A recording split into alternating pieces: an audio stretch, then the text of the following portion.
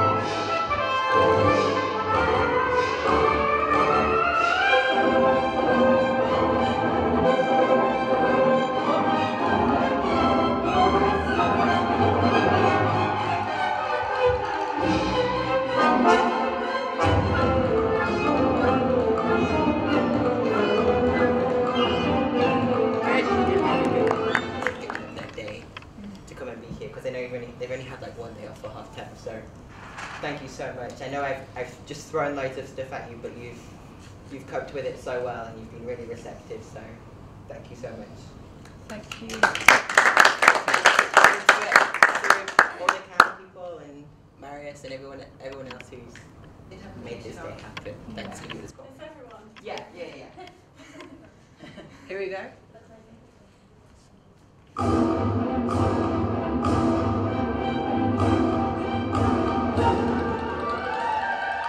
Right.